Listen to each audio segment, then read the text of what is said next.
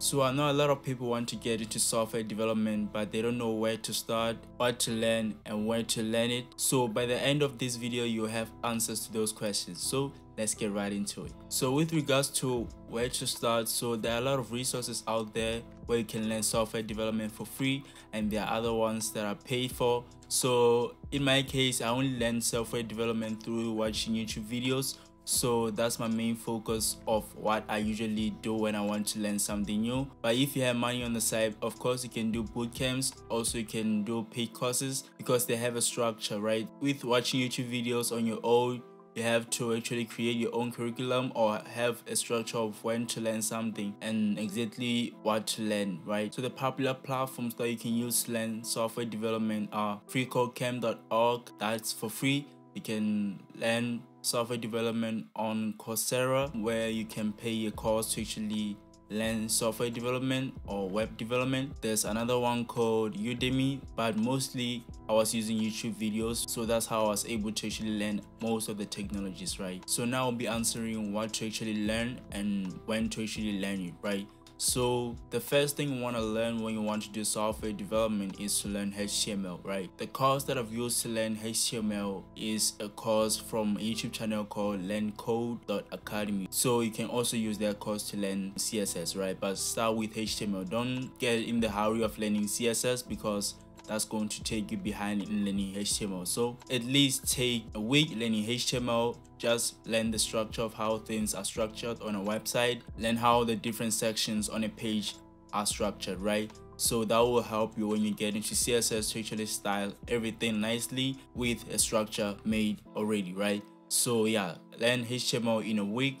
Then once you have HTML and you understand how things are working in HTML, you don't necessarily need to learn everything because you can't really learn everything within a week. You'll learn most of the things that as you go forward as you're learning. So just make sure that you spend the week learning HTML and mostly build projects, right? Then once you have that down, then you can start learning CSS. So also don't try and learn everything in CSS. There are other things that I haven't learned yet that I don't know of. So as I'm watching tutorials related to CSS now, there are other things that are just coming up that I'm not familiar with. So you don't need to necessarily learn everything. You just need to have the things that are necessary for you to actually create a nice looking website, right? So with CSS, also just spend at least a week learning CSS, right? Just spend at least an hour trying to learn CSS, then another hour combining HTML and CSS to actually create nice looking websites, right? You're not going to create amazing websites from the start, but it will get you closer to actually understanding the two very nicely. Just at least spend 1 hour learning, then 1 hour building projects, right? In the third week, because you've already spent 2 weeks learning HTML and CSS, then in the third week, that's when you can jump into learning a programming language like JavaScript, right? Because you can't escape learning JavaScript. As long as you want to do web development, then you need to learn JavaScript one way or the other, right? So the third week, focus on learning JavaScript. Don't try to learn everything. Try to learn as much as possible for you to create a functional website, right? I can't really get into specifics of what exactly to learn in JavaScript for you to say that you have enough, but if you can learn JavaScript and be able to actually like create a form like on a login page and authenticate the users, or for you to actually create a single page website, then that's when you can actually say that you've learned enough. Like I said, I'm always prioritizing an hour learning, right? So at least spend an hour learning JavaScript, then there are 2 hours spent actually building projects that include JavaScript in them. Then before you can learn any other thing, just spend at least 3 weeks focusing on those 3 technologies that we've learned, which is HTML, CSS, and JavaScript, right? Don't be in a hurry of learning a JavaScript framework because that will really disappoint you because you'll find out that you don't really know much JavaScript, right? And of course, JavaScript is a programming language. It's not like HTML or CSS, which are easier to learn. So 3 weeks might not be an ideal case, so you might spend at least a month actually learning JavaScript. So it might even take you about 3 months or even 2 months to actually learn JavaScript or any other programming language, right? Then in those 2 months or 3 months as you're learning JavaScript, make sure that you also learn Git and GitHub. This won't really take you a long time to learn. it might take you a week or even a day to actually learn Git and GitHub. They are not really that complicated because they are not programming languages. So yeah, make sure that you learn Git and GitHub so that you can learn how to actually get your code in a cloud so that someone else can actually access their code, because a lot of companies are actually looking for people who know Git and GitHub. Of course, there are other version control systems, but Git and GitHub are mostly popular. Then after learning JavaScript, learn a CSS framework. So I recommend you guys to actually learn SASS. It won't take you that much time to actually learn SASS. It may take you a day or 2 days to understand most things. Then after learning SASS, you can learn a JavaScript framework. So 3 most popular frameworks that are available are React, Angular, and Vue, right?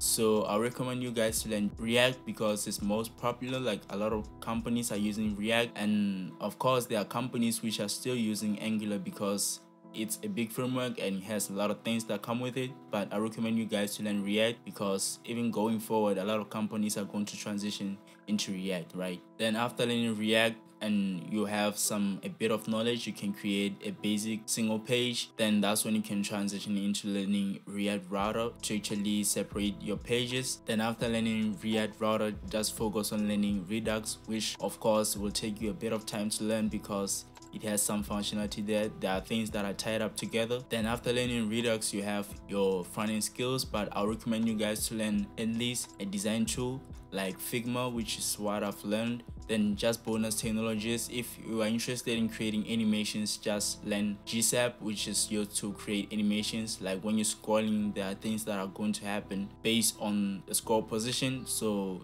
it's just JavaScript. Then also, if you're interested in creating illustrations, I recommend you guys to learn Adobe Illustrator, which is mostly used by most people to actually create illustrations on a website. So with regards to the amount of time you need to spend learning these things, just spend at least 1 hour learning, then 2 hours incorporating everything that you've learned in that tutorial that you chose to learn from, right? Then with regards to actually when to actually start building a portfolio, make sure you have as many projects available as possible. You can't just build 2 projects then expect those projects to put them on your portfolio. So you need to build as many projects as possible, then that's when you can actually have a portfolio, right? It's not required to actually put all those projects. Like if you have 23 projects, you don't need to put all of them on your portfolio, right? You only choose the ones that you're proud of, then also the ones that you're sure that they have much functionality. So yeah, you focus on those ones and the ones that look nice. So the reason I'm saying you should have a lot of projects